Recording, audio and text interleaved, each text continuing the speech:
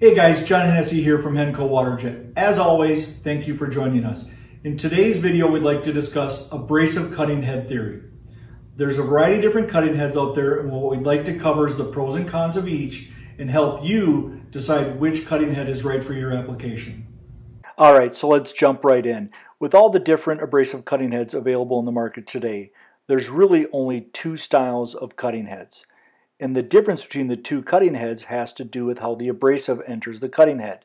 The first is the angled inlet style, and the other is the 90-degree inlet style. All right, let's start by taking a closer look at the standard angled inlet cutting head. You can see the pressurized water traveling through the down tube, accelerating through the orifice, with the angled inlet, the abrasive being delivered to the top of the nozzle.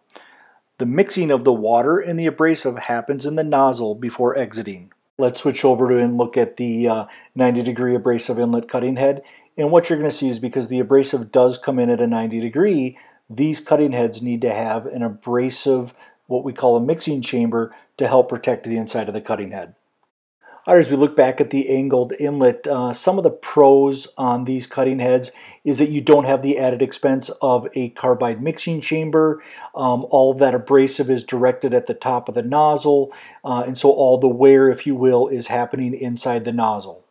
Whereas with the 90-degree inlet, the pros is that there's a belief that the abrasive gets more evenly distributed throughout the jet, and that there's more even wear on the nozzles.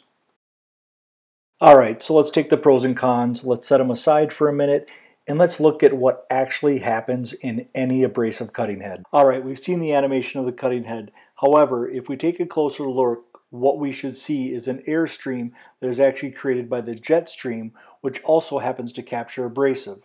The abrasive caught in the airstream can actually begin to sandblast the bottom of the orifice mount. Over many hours, such as 300, 400, this sandblast process can cause severe damage to the orifice mount and disrupt the cutting process. Another interesting event happens when the jet turns off and a vacuum is produced upwards towards the on-off valve. The vacuum often captures and takes abrasive along with it. When this happens, small amounts of abrasive can travel through the orifice and end up on the top side of the orifice. These particles of abrasive are often small, but still can and do cause damage to the orifice. What does this information mean when looking at a cutting head? For us at Hennco, it means choosing a cutting head should really start with a conversation about orifices. There are three types of orifice materials available today: ruby, tetracore, and diamond. Each of these materials offers a different price point and life expectancy.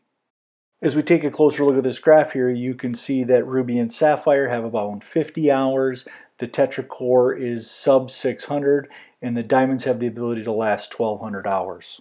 Alright, so if we go ahead and pull all of the information together between the orifices and the cutting heads, one of the things that you probably don't want to do is put a diamond in a cutting head that does not have a mixing chamber, as you can see here, because over hours you're going to wear out the bottom of the orifice and eventually make the diamond fail.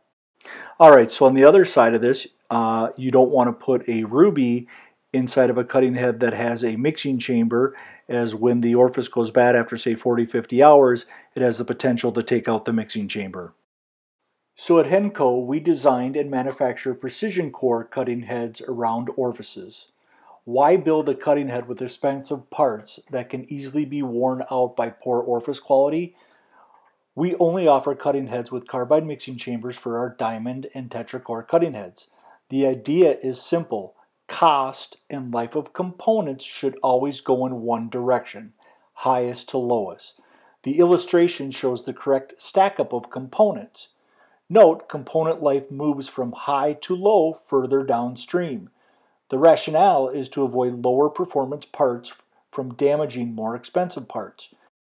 Alright folks, hey, thanks for joining us today. From all of us at Hennco, we hope this video helps you.